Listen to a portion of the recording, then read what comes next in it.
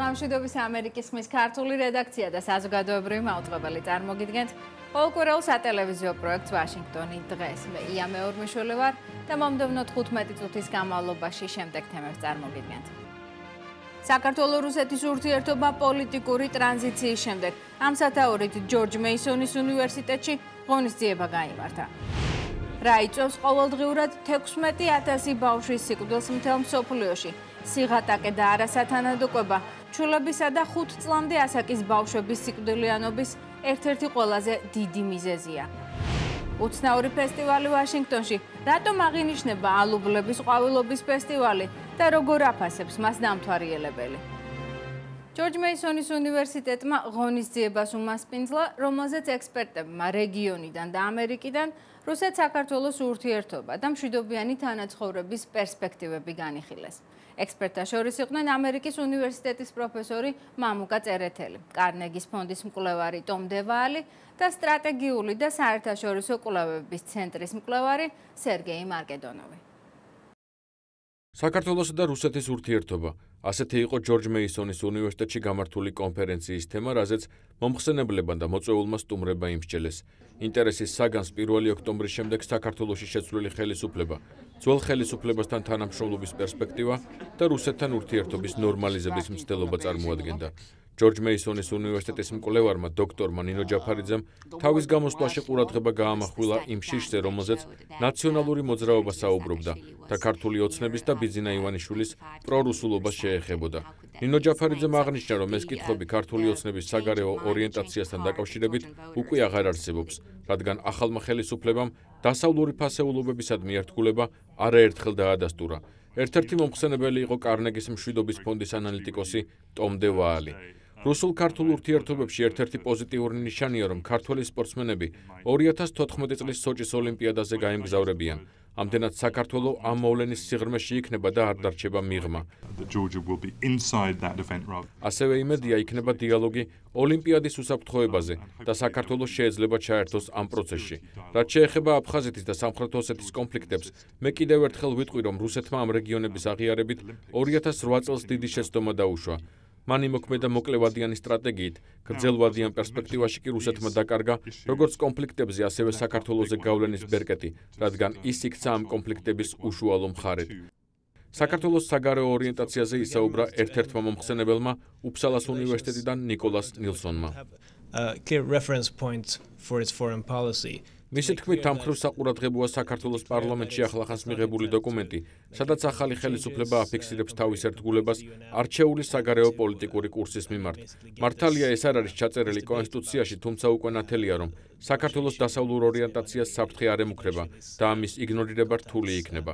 ერთ-ერთმა მომხსენებელმა ოლეგ კოზლოვსკიმ რუსეთის მიერ ქართველი დეპუტატის გივით არგამაძის წინააღმდეგ აღძრულ საქმეზე გაამახვილა ყურადღება. მისი თქმით, მოსკოვის ამ ნაბიჯის უკან დგას კრემლის სურვილი, რათა დაამტკიცოს, რომ რეჟიმის წინააღმდეგ საპროტესტო მოძრაობები წახალისებულია საზღვარგარეთის ქვეყნებიდან და არა მის მიერ გადადგმული ანტიდემოკრატიული ნაბიჯებით. კონფერენციის მსვლელობის დროს ამერიკის ხმა რამდენიმე გამომსვლელს გაესაუბრა. знаках того, что стороны заинтересованы в прагматических отношениях. ჯერჯერობით საუბარი მხოლოდ შეიძლება რამდენიმე ნიშანზე, რომ მხარეები პრაგმატულ ურთიერთობებში არიან დაინტერესებული. თავიდან რუსეთის ურთიერთობის გაუმჯობესებაზე ჯერ კიდევ არჩევნებამდე საუბრობდა ქართული ოცნება და თავად ივანიშვილი. შემდეგ იყო რამდენიმე საკადრო გადაწყვეტილება, მათ შორის გამოყოფთი ზურაბ აბაშიძეს, რომელსაც რუსეთში მუშაობის დიდი გამოცდილება აქვს და კარგად იცნობს რუსულ ვითარებას. შემდეგ იყო რუსეთის სანიტარული სამსახურის დელეგაცია ვიზიტი საქართველოში და ქართული პროდუქციის რუსულ ბაზარზე დაბრუნების შანსის გაჩენა. ამ ყველაფერს შესაძლოა ეწოდოს ნორმალიზების დასაწყისი, თუმცა ეს ჯერ არ არის მყარი მიმართულება. ანალიტიკოსი ნიკოლას ნილსონი თვლის, რომ რუსულ-ქართულ ურთიერთობებში დადებითი მომენტები შეინიშნება, თუმცა უმთავრესი საკითხების მოგვარებამდე შორი გზა რჩება. საქართველო-რუსეთ შორის ურთიერთობის დარეგულირების პოზიტიური სიგნალია ქართული პროდუქციის რუსულ ბაზარზე დაბრუნება, ასევე ურთიერთობაში ტონის შეცვლა, თუმცა ჯერ ვერ ვხედავთ ცვლილებებს ფუნდამენტურ საკითხებზე. მიმაჩნია, რომ საქართველო-რუსეთ შორის ურთიერთობაში მნიშვნელოვან დაახლოებაზე საუბარი ადრეა, ვიდრე რუსეთი არ შეცვლის თავის დამოკიდებულებას აფხაზეთის და სამხრეთ ოსეთის საკითხში, რაც მოსკოვისთვის ძალიან რთული ნაბიჯია. დოქტორ ნინო ჯაფარიძე აფხაზებთან და ოსებთან უშუალო დიალოგის აუცილებლობაზე საუბრობს, რამაც კონფლიქტების გადაჭრის წინაპირობა უნდა შექმნას. რუსეთი პრობლემად კვლავ რჩება და აფხაზეთის და სამხრეთ ოსეთის პრობლემის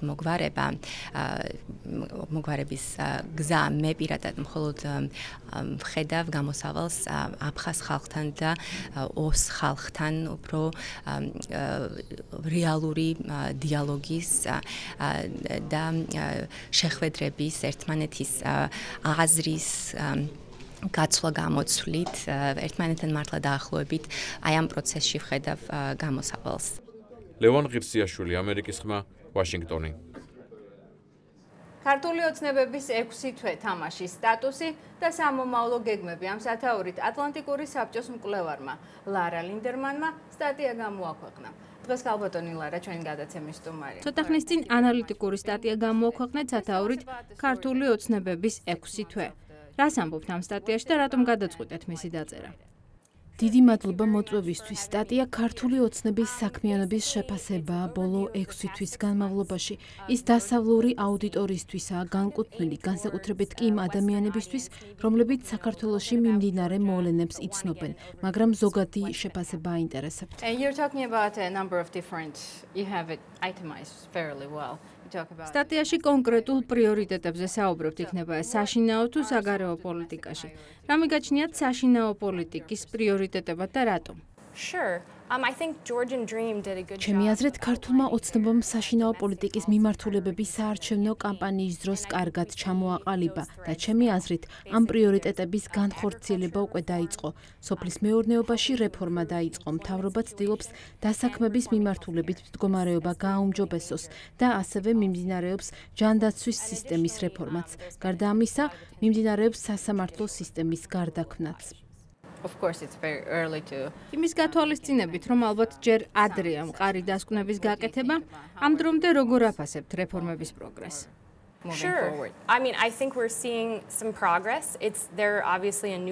ხელისუფლება ახალი მოსულია მმართველობაში და ის ჯერ ისევ ცდილობს ვითარების დაალაგებას, მაგრამ გარკვეული პროგრესი უკვე ჩანს. მაგალითად, კანონის უზენაესობის მიმართულებით გადადგმული ნაბიჯები იმედის მომცემია.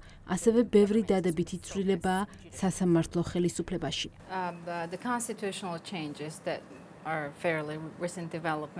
საქართველოს პარლამენტმა საკონსტიტუციო ცვლილებები თქვენი კვლევის გამოქვეყნების შემდეგ მიიღო. რას ფიქრობთ ამ ცვლილებებზე? როგორ აფასებენ მათ ვაშინგტონში, როგორც დადებით თუ უარყოფით მოვლენას? როგორც ვაშინგტონში, ასევე ევროპაში საკონსტიტუციო ცვლილებებს დადებით მოვლენად აფასებენ. ეს იყო, ასე ვთქვათ, ორპარტიული უმრავლესობასა და უმცირესობას შორის თანამშრომლობის შედეგი. მოლაპარაკების პროცესი რთულად მიდიოდა, მაგრამ ის, რომ მხარეებმა შეთანხმებას მიაღწიეს, იმედის მომცემია. იმის ფონზე, რაც ახლა ბრძანეთ, რომ ვაშინგტონში დადებითად აფასებენ საქართველოში მიმდინარე მოვლენებს. ასევე ყალიბდება შეხედულება, რომ ამერიკის მხარდაჭერა საქართველოს მიმართ კლებულობს. თქვენ რას ფიქრობთ ამაზე? და ეთანხმებით თუ არა იმ შეხედულებას, რომ ვაშინგტონი თბილისთან პოლიტიკური დისტანციის გაზრდას ცდილობს?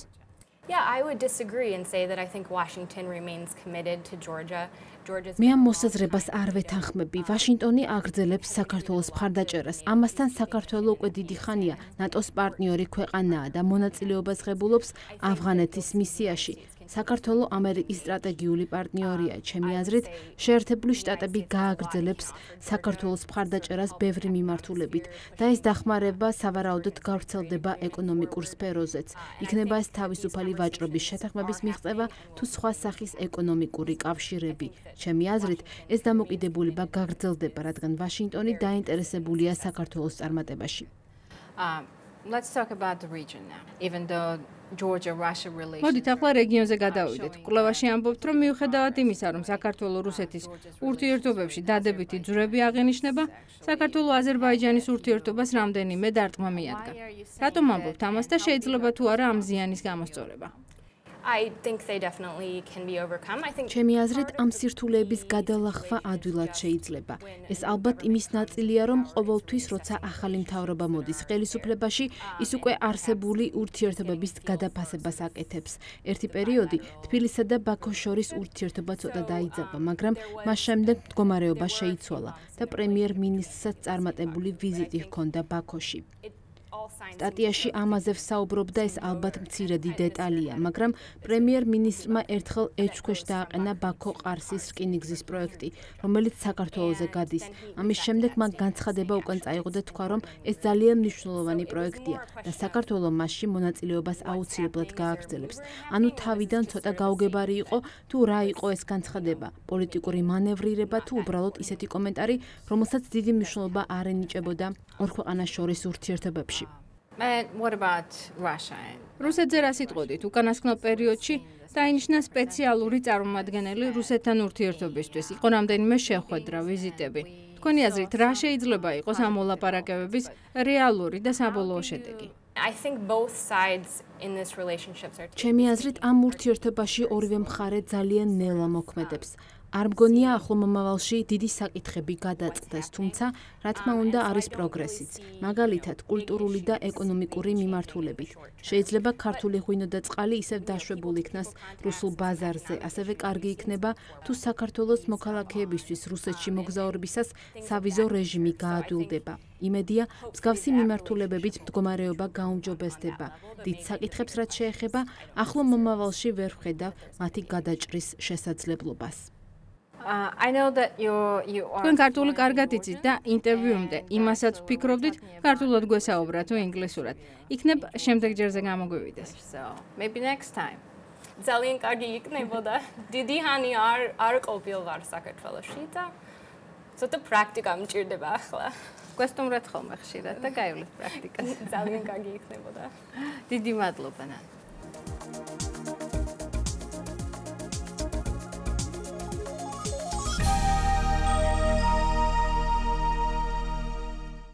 საერთაშორისო ორგანიზაციების ბოლო მონაცემებით მთელ მსოფლიოში შიმშილით ან მასთან დაკავშირებული მიზეზებით ყოველდღიურად 16,000-მდე ბავშვი იღუპება.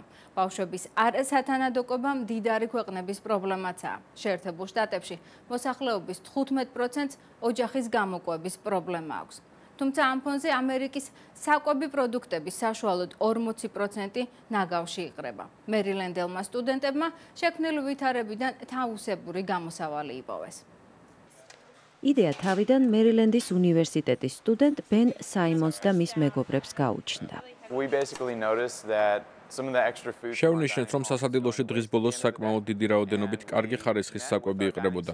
მენეჯერებს შევხვდით და ვკითხეთ გადაყრის ნაცვლად ხომ არ აჯობებდა საჭმელი ჰუმანიტარული ორგანიზაციებისთვის მიგვეწოდებინა, სიხარულით დაგვთანხმდნენ. 18 თვის წინ სტუდენტებმა დააარსეს ორგანიზაცია საკვების აღდგენის ქსელი. ყოველ საღამოს მოხალისეებს სასადილოებში დარჩენილი ცხელი სადილი ახლო მდებარე უსახლკაროთა თავშესაფარში მიაქვთ. ბენმა და მისმა მეგობრებმა 23 ტონაზე მეტი საკვები მიაწოდეს მათ, ვისაც ის ყველაზე მეტად სჭირდება. შეფ მზარეულ რობ ფეჰის თქმით, თანამშრომლებიც უკეთ გრძნობენ თავს იმის გამო, რომ მათ მიერ მომზადებული ტონობით საჭმელი აღარ იყრება. შევატყოთ, რომ სტუდენტები ლანგარზე იმაზე ბევრად მეტ საჭმელს იდებენ, ვიდრე მიირთმევენ, ამიტომ ლანგარი ხმარებიდან ამოვიღეთ. მას შემდეგ გადაყრილი საკვების რაოდენობამ 1-2 იკლო. ულუფის დამატება თუ დასჭირდათ, მეორე დგებიან რიგში და იღებენ. ამერიკაში ყოველწლიურად 165 მილიარდი დოლარის ოდენობის საკვები იყრება.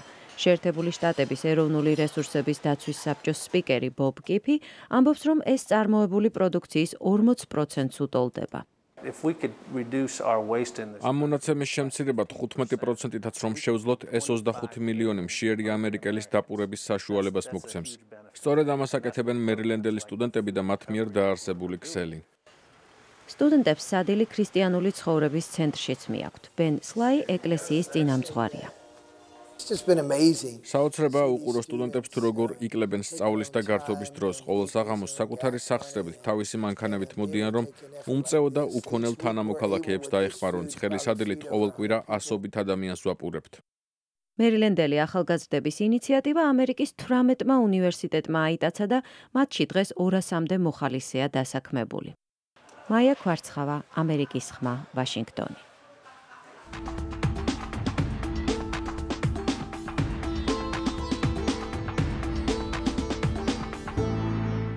ვაშინგტონში წელს უჩვეულოდ ცივი გაზაფხული დადგა, რამდენიმე დღე თოვლიც კი წამოვიდა, რამაც ადგილობრივ მოსახლეობას და დედაქალაქის ტურისტებს იმედები გაუცრუა.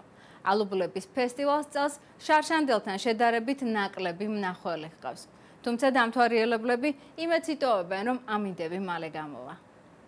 ჯეფერსონის მემორიალთან, რომელიც მდინარე პოტამაკის ყურის სიახლოვეს მდებარეობს, ტურისტებს აყვავებული ალუბლების ნაცვლად თოვლჭყაპი დახვდათ. ფოტოგრაფ ჯუდი იანგს იმედი ჰქონდა, რომ გაზაფხულის მთავარ ღირსშესანიშნაობას თოვლით დაფარული ალუბლების ყვავილობას ნახავდა. იმისთვის მოვედი, რომ ამ მშვენიერი ალუბლის ხეებზე თოვლი მენახა, ან გვერდებისთვის გადამეღო სურათი. თუმცა სად არის თოვლი დილიდან წვიმს. საგაზაფხულო არდადეგებზე სკოლიდან გამოსული ჯგუფებიც ამინდის გამო გულდაწყვეტილი ჩანდნენ. ზოგიერთს ვერ წარმოედგინა, რომ დღეს ასეთი სიცივე იქნებოდა. ამინდმა შეაფერხა ალუბლების ხეების ყვავილობა, ხეების, რომლებიც 100 წლის წინ შეერთებულ შტატებს იაპონიამ აჩუქა. სტუდენტს კალიფორნიიდან იმედი ჰქონდა, რომ იაპონური ენის მასწავლებელს სპეციალურ სუვენირს ჩაუტანდა. სონია ბასტიდასი და მისი მეგობარი იმედოვნებენ, რომ ვაშინგტონის მიმზიდველ გაზაფხულს მაინც ნახავენ. იმედი მქონდა, თუმცა როგორც ჩანს, ცოტა ადრეა, შეიძლება მოგზაურობის დროს მაინც რაღაც ვნახოთ. ეროვნულმა პარკმა ცივი ამინდის გამო განაახლა ინფორმაცია ალუბლების აყვავების პროგნოზთან დაკავშირებით. ამ ინფორმაციის თანახმად აპრილის შუა რიცხვებისთვის ალუბლების ხეები ვაშინგტონში მთლიანად გაყვავდება. ანა კალანდაძე, ამერიკის ხმა, ვაშინგტონი. დღეისათვის სულ ეს იყო, თქვენ უყურებდით ამერიკის ხმის ყოველკვირეულ გადაცემას ვაშინგტონი დღეს. ჩვენ მომავალ კვირამდე გემშვიდობებით.